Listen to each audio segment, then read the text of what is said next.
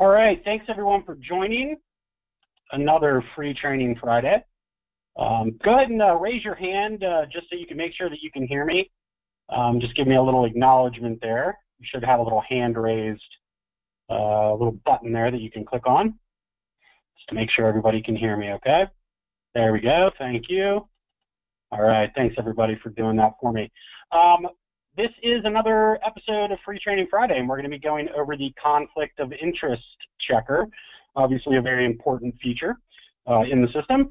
I do see some familiar names. Thanks for coming back and joining us again. I see some new names too, so welcome.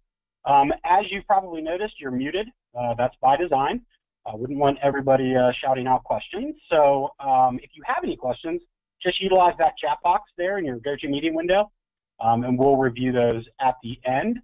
I have my colleague Kaylee on as well. She's another organizer, and she's going to be reading those questions off to me when we get towards the end. Everybody should be able to see my screen now. And where we're focusing, like I said, is on that conflict of interest checker. Now, on your top toolbar, where my little mouse is hovering there, you should see a button that just says conflicts. Okay? And really what a conflict checker is it's kind of like a glorified search tool, right? We're punching in a name. And we're searching across our databases to see if we have any hits on that name. So I'm going to run one just real quick, okay, so you can see how the basic functionality is done. All you're going to do inside of this window, in that field where it says enter last name, you're going to go ahead and type in a name, and you're going to hit enter. Okay, and notice it takes that name and it pushes it down to the defined names list. It does this because I can actually add multiple names if I need to. Okay, Smith, Adams, Jones. I can build this list out with multiple names, so that way anytime I need to run it in the future, I won't have to re-add them, okay? It automatically is going to pull up my list for me every time, okay? So once I get the last names into this list as I want them, I can click Run up here in the top right corner. And what that's going to do is open up my conflict check hit list. Okay, this is going to give you kind of some like some high-level data of where these potential hits live within your databases. Okay, you can see I've got a couple hits on Adams here, quite a few hits on Jones, and quite a few hits on Smith. Okay, so the first thing it's going to show you is obviously the name column. Okay, and then we have the data column, which is going to show you the item where it actually found the hit. Okay, so for instance, on this first one, the name that it found was Adams, and it found it in this text, Adams v. British, right? Here's Jones. It found it in the Jones v. Pepsi text, okay? And then as you scroll down, as you move over here to some of these other columns, you get some more information. Like, for instance, the field column. This is telling you the field in that record where it found that hit, okay? So Adams was found in the matters name field, okay? Adams here was found in the last name field, okay? So it's showing you where it found that hit. Now, if you have any in here that you want to disregard or you want to remove, you can always click the check boxes, okay, and delete them out. And if you want to open up any one of these hits to get a more detailed look at that record, just double click on it, okay? Once you double click on one of these hits, it's going to pull up a snapshot of that record that it found the hit on, okay? So for instance, that first one was a matter, okay? That's why it found the Adams inside of the matter name, okay? And then it also shows some other information. So if we're looking for a contact, for instance, Jones, if I double click on Jones here, this is going to open up a snapshot of Jones's name record. So this happens to be Bobby Jones. Here's the person's address, 123 Street. So I can look at this and I can make my determination at that point, is this the conflict, you know, that or the potential conflict that I'm looking for, okay?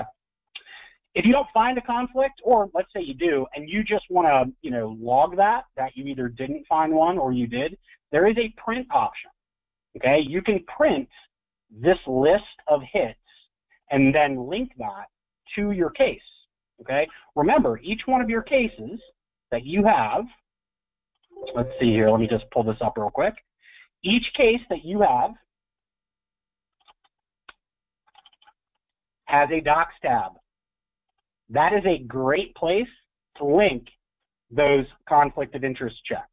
That way, in the future, if you need to go back and verify, hey, did we run this conflict check for this case, you can go quickly to that docs tab and you'll see that it's linked right there. If you need any help with linking documents or things like that, please check out the help guide. Okay, that will give you a rundown of how to do that. So again, just a quick recap. The conflict of interest checker, that's our conflict button up there at the top. We type in our last name, we hit enter. We can do additional names if we need to. Hit enter, and then click run. When we click run, that's going to pull up our hit list, and then of course we can double click on any of these and see more detail. Okay.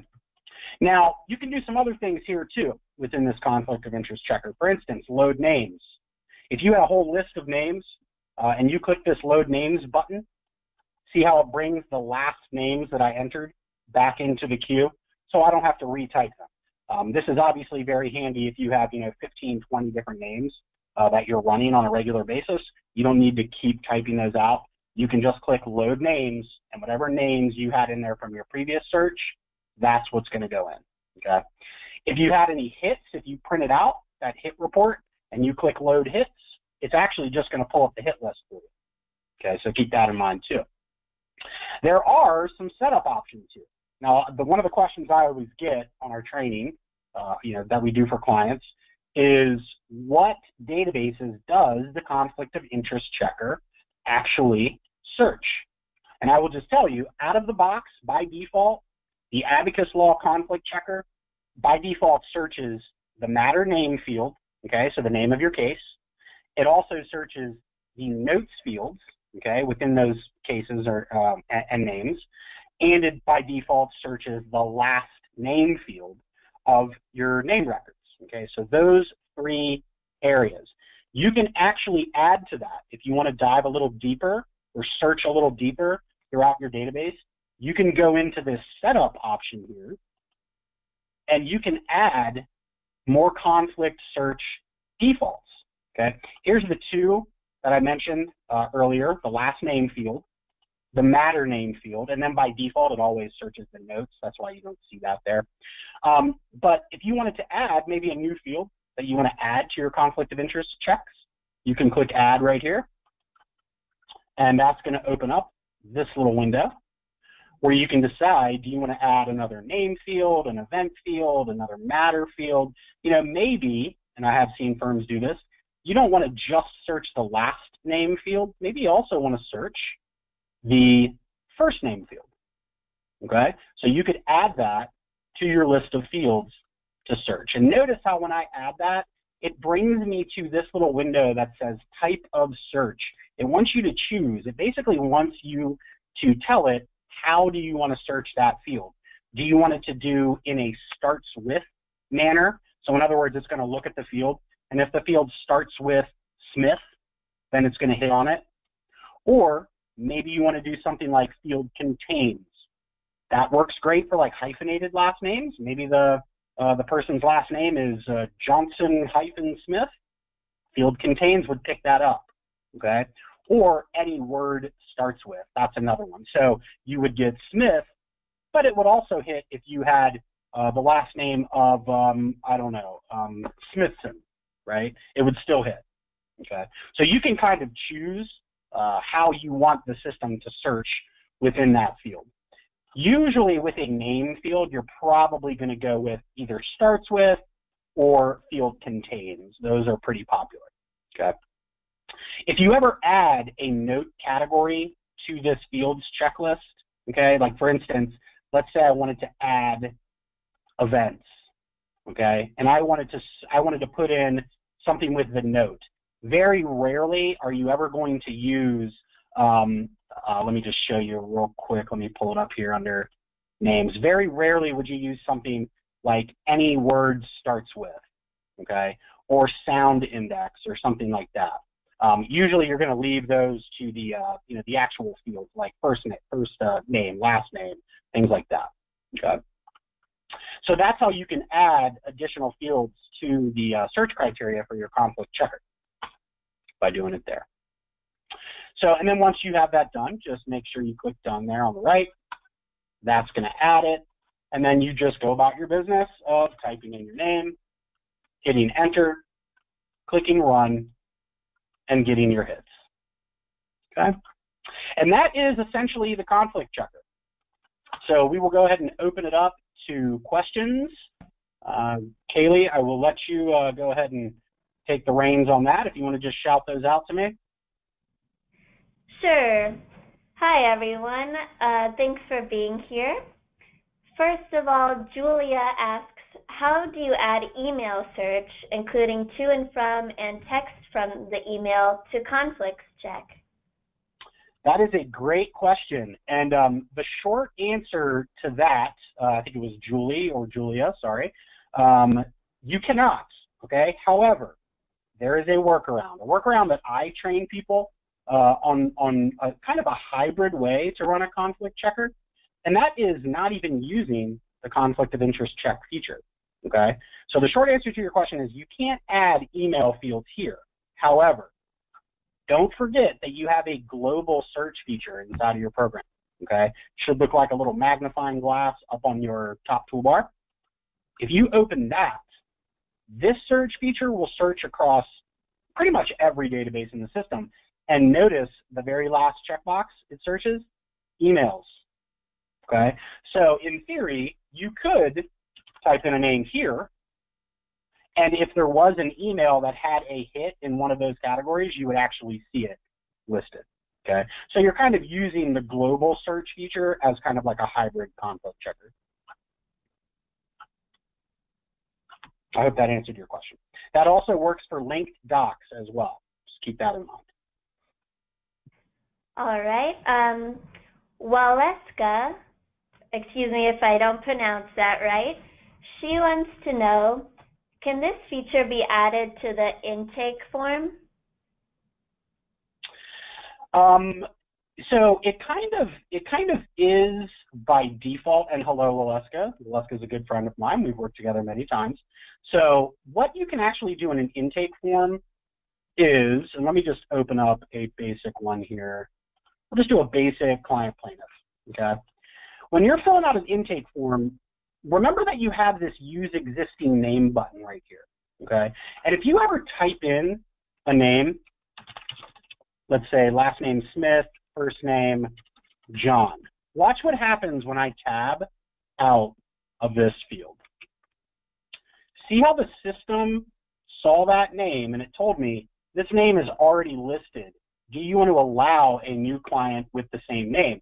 So if that was if it was like an obscure name and you were like, wait a second, I've never represented this person, before, what you would want to say is no here. You do not want to allow a contact with the same name. And then click this button that says use existing name, and that's going to pull up a list of all of those Smiths that you could eventually look for potential conflicts there. So if you happen to see, there's Jennifer Smith. Yep, she's actually already in our system, and we, represented her on some case, back in the day. You would be able to see that there. So you don't get the full capability of the conflict checker inside of an intake form, but you definitely get that duplicate checking feature will kind of lead you down the right path. Great. Lainey wants to know, in conflict check, we do not want to find the name or business in conflict check, right? So, well, I mean, I guess it depends on what angle you're looking at when it comes to the conflict check. Usually, yes, the best result is you do not want to find that person in there, because then that would represent a conflict of interest. So if you do find somebody in a conflict of interest check, then that you're looking for, that you're hoping you don't find, then yeah, I mean that would be your potential conflict of interest check. So for instance, we see conflict of interest checks all the time in divorces, right? That's probably the #1 practice area where you find it. So if I do a consultation with the wife, okay, And during that time, I create a name record for the wife in my system because I'm putting appointments on my calendar, okay? And then 2 weeks later, the husband calls and wants me to represent the husband. Well, what I would do is I would run a conflict of interest check, right, for the opposing party's name, just to make sure that I don't have them in there. And at that point, I would see, I've already spoken to your wife about this case. That's a conflict of interest. Or, you know, you wouldn't be able to represent that person. Next question is from Waleska.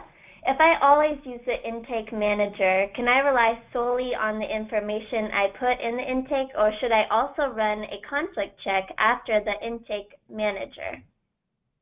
I would say to be 100%, it would probably be best to run that intake after you do the intake form, run the conflict check after you do the intake form, or even potentially before. It might make more sense to do it before. But that would be, you know, the most thorough way to do it. So I would try and work that into your, you know, your normal intake process. You know, first I run the conflict check, then I, you know, create the case records, you know, things like that. Great. We have one more question. I'm pretty certain that we did go over this in the presentation, but just because we have a little bit of time, Tammy asks, is there any way to specify the name James as a last name only when doing conflict check? So well, you can tell the system so how you want to do it. So when you go into setup for your setup defaults here, you can add additional fields. So if I only want the names that I'm typing in to only hit on the last name field, then I actually just added this here. I would delete this out. Okay. So now the system's only going to look at the last name field on a name record for that hit. So it's up to you how you want to do that. By default, that's how it should be inside of your program. If you don't want it to hit on case names, you can remove that. Okay, this little line here that says matter, if you delete that, it's going to remove that from the conflict check search function. And it would only at that point search within your last name field. Okay, Noreen asks, how do you do a conflict check on a business? Well, so the key there is going to be, first of all, how are you entering businesses into your system? Are you entering them in using like a standard name record, or are you actually, do you have like a screen that has like company name on there, okay? If you have something like that, then again, you would need to just click setup and add that company name field, right, to your list. Other than that, you're just going to run it the same way. For instance, if I type in Geico, okay, and I hit enter, and I click run, no hits, okay? It's not finding anything inside of my names, okay? So if the data is in one of those fields, if the business name is in one of these fields here, or any field that you add, it's going to come up on your list of conflicts.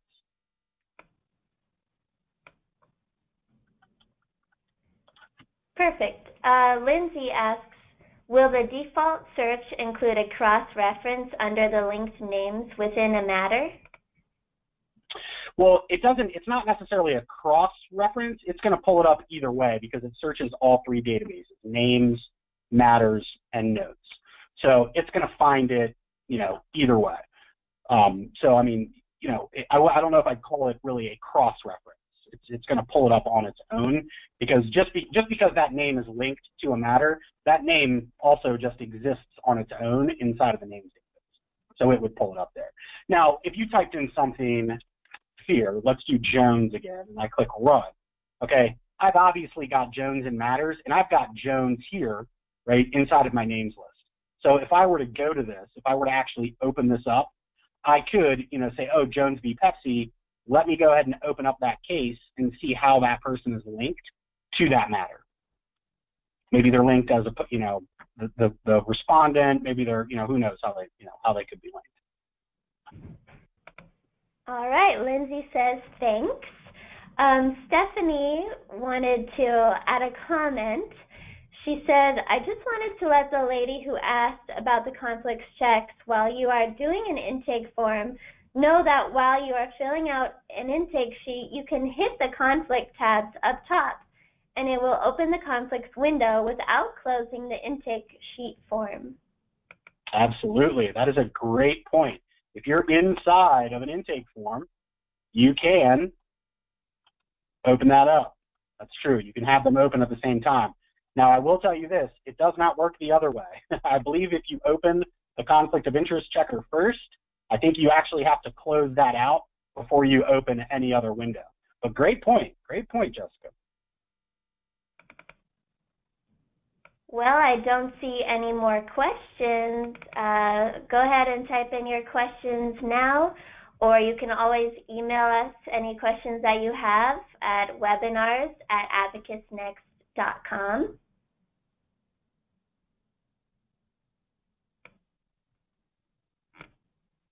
I think that's going to be about it for today. Thank you, Scott.